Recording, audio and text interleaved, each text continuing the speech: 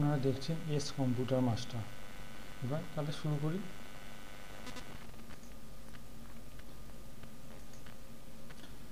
S computer master,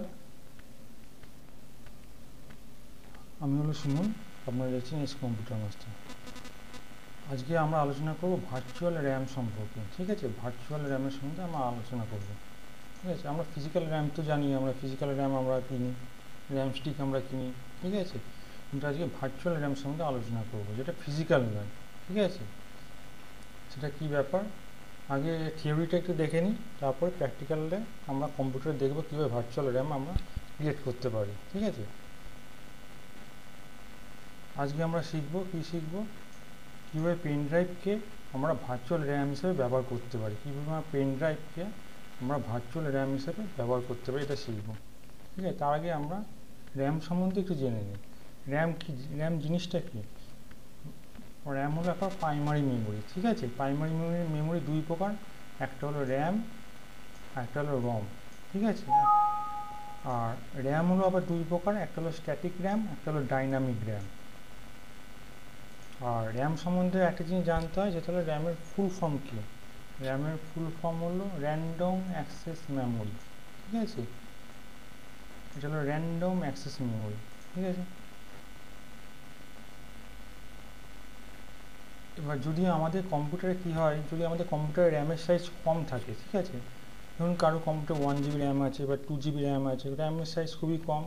ঠিক আছে, এবং আমরা যদি কোনো বড় প্রোগ্রাম নিয়ে কাজ করি, আমরা হয়তো যে প্রোগ্রামটা করছি সেই প্রোগ্রামের সাইজটা অনেক বড়। ঠিক আছে, ধরুন আমরা ফটোশপে কাজ করছি, ওয়েবে কাজ করছি, ঠিক আছে, কোনো ভিডিও এডিটিংয়ে কাজ করছি, ঠিক আছে, এরকম, বা অন্য কোনো বড় প্রোগ্রাম নিয়ে কাজ করছি যেখানে র্যাম বেশি লাগবে। ঠিক আছে, যেখানে 1 GB 2 GB বেশি র্যাম লাগবে। ঠিক আছে, এখানে তো 4 GB র্যাম লাগবে। তখন আমরা কী করবো, আমাদের কাছে ধরুন সেই র্যাম আপাতত নেই, ফিজিক্যাল র্যাম যেটা আমরা বলছি, র্যাম স্টিক, সেটা আমার কাছে নেই আপাতত। ঠিক আছে, আমাকে সেটা দোকান থেকে কিনে আনতে হবে।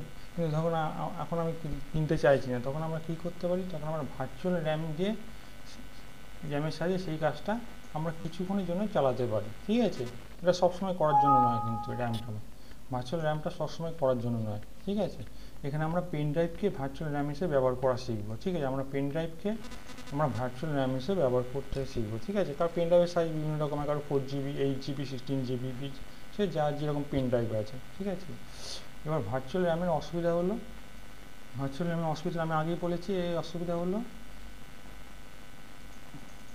যেহেতু ফিজিক্যাল র্যাম, মানে যে র্যাম আমরা কিনছি ফিজিক্যাল র্যাম, র্যাম স্টিক, ঠিক আছে, তার স্পিড অনেক বেশি থাকে। কিন্তু ভার্চুয়াল র্যামের যে মানে আমরা যে পেন ড্রাইভ ঢোকাচ্ছি, সেই পেন ড্রাইভের স্পিড, মানে ডেটা ট্রান্সফারের যে স্পিড, সেই স্পিড অনেক কম। ঠিক আছে, এর ফলে আমরা যে ফিজিক্যাল র্যামের সঙ্গে ভার্চুয়াল র্যাম অ্যাড করে দিই, ঠিক আছে, দুটো মিশে কাজ করি, তাহলে আমাদের কম্পিউটার স্লো হয়ে যাবে, আমাদের সিস্টেম স্লো হয়ে যাবে। আর কি অসুবিধা হবে, আমরা যদি পেন ড্রাইভকে সবসময় ভার্চুয়াল র্যাম হিসেবে কাজ করি, তাহলে আমাদের পেন ড্রাইভ খারাপ হয়ে যেতে পারে। ঠিক আছে, তাহলে আমরা ভার্চুয়াল র্যাম, আমরা কোনো একটা দরকারে আমরা সেটা কাজ করতে পারি ভার্চুয়াল র্যামকে। ধরুন আমাদের কাছে এখন পেন ড্রাইভ নেই, ঠিক আছে, কিন্তু কোনো দরকারি আমরা প্রোগ্রাম করছি, ঠিক আছে, যেটা আমাদের র্যামের, আমাদের কম্পিউটার যে র্যাম আছে সেটা হচ্ছে না, ঠিক আছে, কোনো দরকারে আমরা ভার্চুয়াল র্যাম হিসেবে ব্যবহার করতে পারি, সবসময় আমরা করতে পারবো না। ঠিক আছে, তাই সবসময় আমরা পেন ড্রাইভকে ভার্চুয়াল র্যাম হিসেবে ব্যবহার করা উচিত নয়। ঠিক আছে, সবসময় আমরা করা উচিত নয়,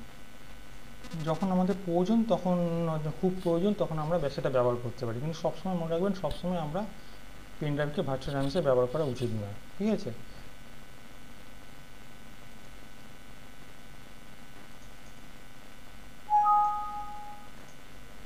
ভিডিওটি ভালো লাগলে আমার চ্যানেলটিকে অবশ্যই সাবস্ক্রাইব করবেন। ঠিক আছে, মানে এইরকম নানা ইন্টারেস্টিং জিনিস আমি নেক্সট ভিডিওতে নিয়ে আসবো।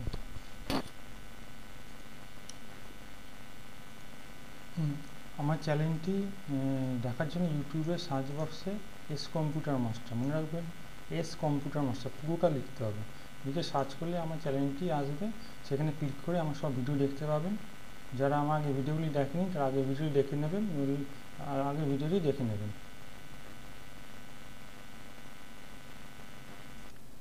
ঠিক আছে, আর আমার চ্যানেলটা অবশ্যই সাবস্ক্রাইব করবেন। ঠিক আছে, যারা আমার আগে ভিডিওগুলি দেখেনি, আগে ভিডিওগুলি দেখে নেবেন। এবার আমি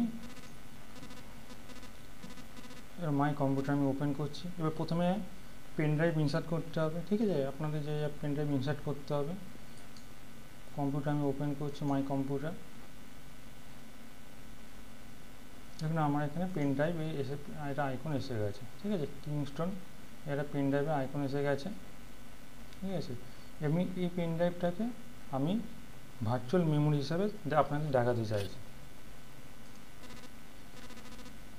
তা পেন ড্রাইভে রাইট ক্লিক করতে হবে, রাইট ক্লিক করলাম, এখানে প্রপার্টিসে যেতে হবে, এর নিচে এখন প্রপার্টিস, ঠিক আছে, প্রপার্টিসে গেলাম, ঠিক আছে। এই যে অপশন দেখতে পাচ্ছেন এখানে আপনার যেতে হবে রেডি বুস্ট বলে যে অপশন আছে, এই দেখুন রেডি বুস্ট বলে যে অপশন আছে এখানে যেতে হবে, ঠিক আছে। রেডি বুস্টে যেতে হবে, এখানে ক্লিক করলাম, ঠিক আছে।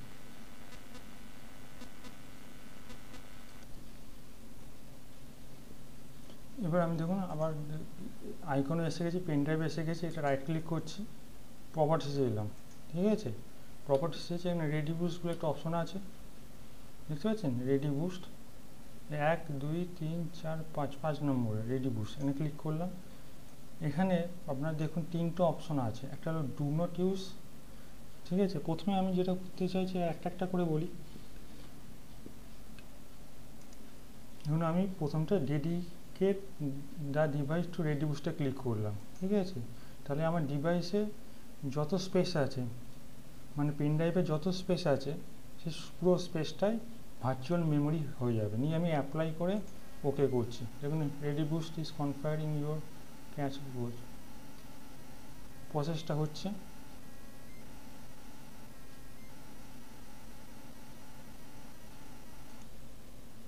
নিয়ে ওকে করে দিলাম, দেখুন আমার পেন ড্রাইভের পুরো অংশটাই ধরেই ভার্চুয়াল মেমোরি হয়ে গেছে।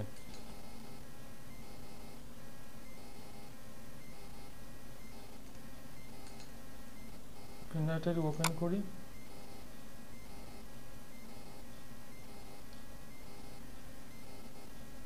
দেখুন রেডি বুস্ট বলে একটা ভিতরে অপশন চলেছে, রেডি বুস্ট দেখতে পাচ্ছেন, রেডি বুস্ট বলে চলে এসেছে, ঠিক আছে। এবার আমি এটাকে আবার রাইট ক্লিক করছি, ঠিক আছে।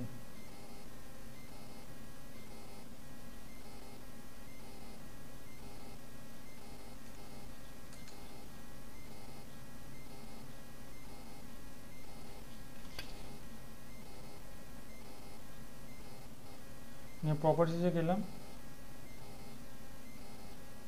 সময় লাগছে, আবার রেডি বুস্টে গেলাম, ঠিক আছে। এবার আমি চাইছি যে আমি ইচ্ছা মতো যে ইউজ ডিভাইসে ক্লিক করলাম, এবার আমি যে ইচ্ছা মতো পেন ড্রাইভের স্পেস আমি দিতে চাইলাম যে এত স্পেস পর্যন্ত আপনার ভার্চুয়াল মেমোরি হবে, ঠিক আছে। নিয়ে আমি যে ওকে করে দিই, অ্যাপ্লাই করে ওকে করে দিই, ঠিক ততটা আমার ভার্চুয়াল মেমোরি হয়ে যাবে, ঠিক আছে। দেখুন এতটা ভার্চুয়াল মেমোরি হয়ে গেছে, ঠিক আছে। 1.37 GB ফ্রি আছে, ঠিক আছে। তাহলে আমি ইচ্ছা মতো আমি এটা করতে পারি। এবার আমি আবার রাইট ক্লিক করে প্রপার্টিসে যাচ্ছি, ঠিক আছে। এবার আমি যদি চাইছি যে আমি পেন ড্রাইভটা আমি আগের অবস্থায় ফিরে আসতে, ভার্চুয়াল মেমোরি করতে চাইছি না, আগের অবস্থায় পেন ড্রাইভ নর্মাল অবস্থায় আমি ফিরে যদি আসতে চাই, তাহলে প্লেন করে দেবো do not use this device, do not use করে অ্যাপ্লাই করে দেবো, তাহলে আমার আগের মতোই অবস্থায় চলে আসবে পেন ড্রাইভটা। দেখুন পেন ড্রাইভটা আপনার আগের মতো অবস্থায় চলে এসেছে, ঠিক আছে। তাহলে এভাবে আমরা কোনো পেন ড্রাইভকে ভার্চুয়াল মেমোরি হিসাবে আমরা করতে পারি।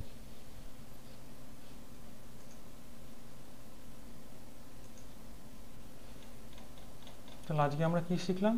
আমরা শিখলাম যে পেন ড্রাইভকে কীভাবে ভার্চুয়াল মেমোরি হিসাবে, ভার্চুয়াল র্যাম হিসাবে আমরা ব্যবহার করতে পারি, ঠিক আছে।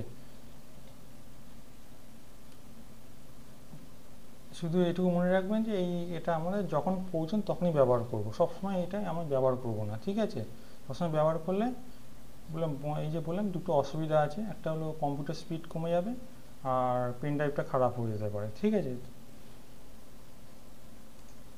তাহলে আমার কম্পিউটারের নাম হলো এস কম্পিউটার মাস্টার, আপনার হচ্ছে এস কম্পিউটার মাস্টার। যত ভিডিওগুলো যদি পছন্দ ভালো লাগে তা লাইক করবেন, আমার ভিডিওটা শেয়ার করবেন, বিভিন্ন বন্ধু বান্ধবদের মধ্যে শেয়ার করে দেবেন, তাহলে বিভিন্ন মানুষ ভিডিওর জন্য উপকৃত হবে। আর আমার চ্যানেলটি অবশ্যই সাবস্ক্রাইব করে নেবেন, ঠিক আছে। আর বেল আইকন প্রেস করবেন যাতে আমি নেক্সট যে ভিডিও আপলোড করব আপনার সাথে নোটিফিকেশন যাতে পেয়ে যান, ঠিক আছে। আর অবশ্যই চ্যানেলটাকে সাবস্ক্রাইব করবেন ভুলবেন না, তাহলে কারণ আমি আপনার জন্য ভিডিও আপলোড করছি, ঠিক আছে। আপনারা আমাকে যদি উৎসাহ দেন তাহলে আমি আরও নতুন নতুন এইভাবে এরকম ভালো ভালো ভিডিও আপনার জন্য তৈরি করব। ধন্যবাদ।